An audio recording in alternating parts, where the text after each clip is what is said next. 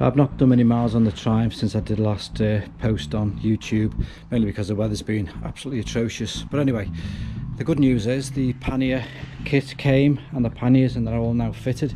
The dealer quoted me 80 quid to fit them, although I have to say it takes about 30 minutes to fit them yourself. So I'm just going to walk you through now how to actually fit the Pannier kit itself.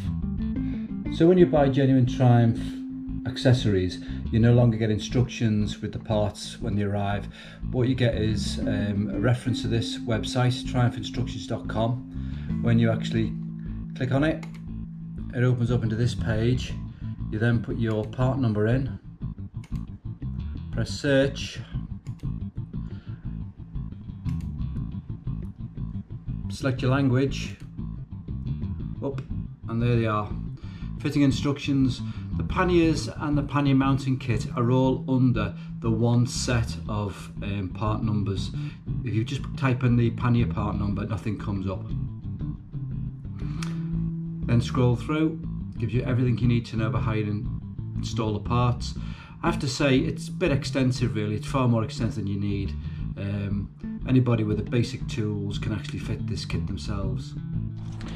Okay, so the first thing you need to do is take the seat off.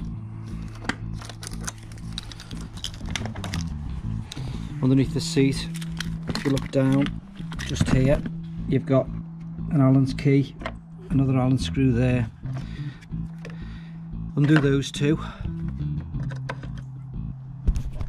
That allows you to slide the under tray from underneath the mud guard. If you look, that's where the two screws hold into there. It just slides forward and comes out from underneath. You then put your new under tray in, which is this item. Same thing, slide it in from that end forward. Then you've got 4 bolts which hold on the pannier brackets. Just be careful with this bolt here, because the main Triumph harness runs quite close to the frame, and you have to push the harness out the way before you can put that bolt in. If you don't push it out the way, what's going to happen is you're going to squeeze the harness or pinch the harness when you tighten the bolt.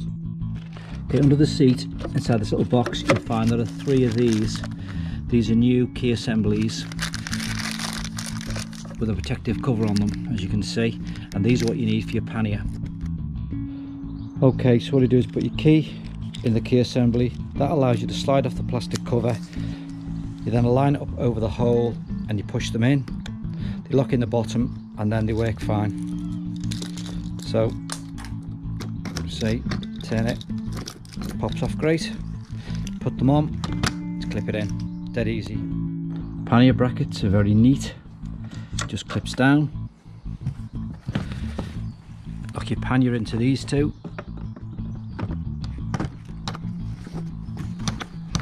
And then clips in, job done. Right, so the Triumph panniers come with this great little locking mechanism for locking the zip tags. To reset the code to whatever you want, they come factory set as 000. To reset them, just here at the side there's a little pin push. Push it until it clicks, set whatever code you want, press the button and it's reset. Simple as that. So push it in, set whatever number you want, and your key code is now reset. So works really well, and the panniers look quite stylish on the bike. So literally 30-minute job, save yourself 80 quid, which is what the dealer. The instructions you get off the Triumph website are quite extensive, fitting this pannier kit, and you can do it with minimal tools. An Allen key, I think it's 6mm, does the 2 bolts under the seat. A 12mm spanner does the 4 bolts underneath the actual seat to hold the brackets on. And then all you need is something to actually reset the codes on the panniers themselves. Other than that, I say 30-minute job, tops.